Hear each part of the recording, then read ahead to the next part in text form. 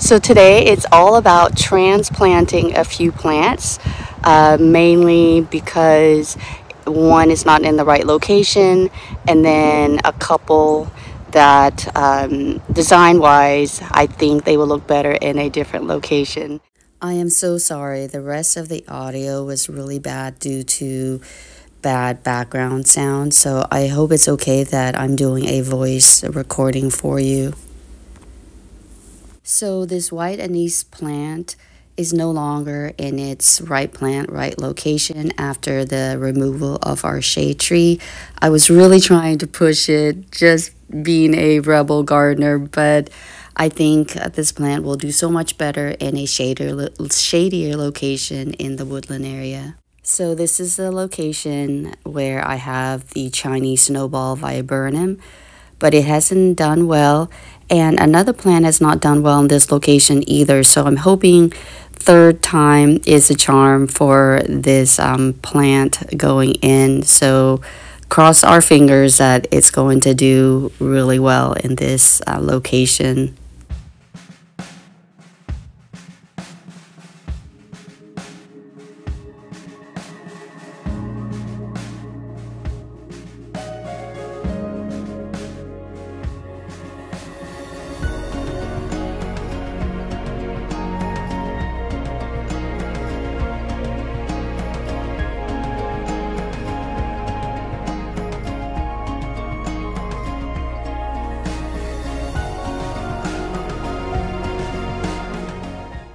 With clay soil, which is what I have here, it tends to hold on to a lot of water and you could get root rot. So what you want to do is raise the root bulb 1 to 1.5 inches above the soil line, which has worked out for me. Since I don't have any fertilizer today, I'm using soil conditioner, which is kind of like triple shredded mulch. It'll provide some nutrients along with the fact that clay soil has a lot of nutrients also. So the plants that are being planted today should do really well. So design-wise, I think these lemon lime Nandinas are a little bit too crowded over here. So I want to move these to the other side of the bridge area, which could use some plants there to help another plants stand out.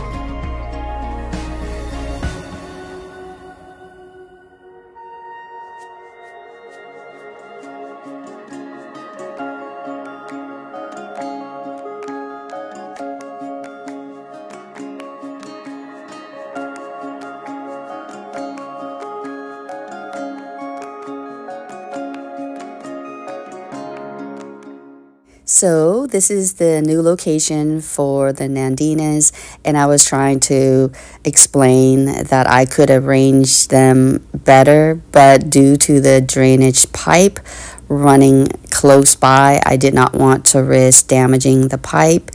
And I was also explaining why the bridge is in the wrong location, because an armadillo or another animal was digging a big hole and covering up the French drain.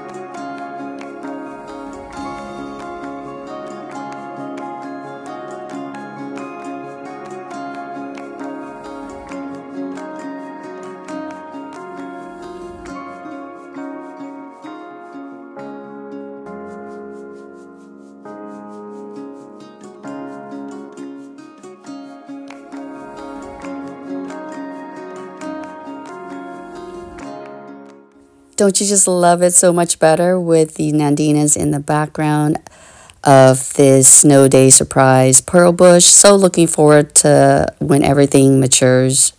So I've decided to plant another Chinese snowball viburnum here close to the other one, and together they will serve as an entryway to another garden just ahead of them. So I'm looking forward to see how they will do going forward.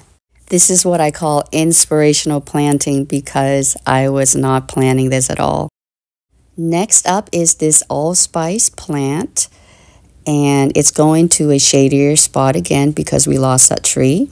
And here is the new location for it, so I hope it will do so well over here. I was just saying here that these plants should do really well because we would be getting warmer temperatures for the next 7 days, and because I don't think the ground really freezes here.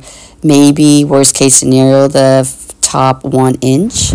Well, all I have to do now is water all of these in, and they should do really good. We're going to get rain tomorrow, and then they should do well. It's going to be pretty warm as far as temperatures go.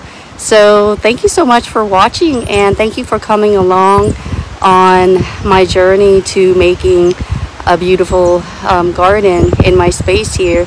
So until my next video, thank you so much for watching, and bye for now. It's me, the Mario. Thank you so much for watching this video. Please make sure to like and subscribe and ring the notification bell so that way you don't miss out on any more content.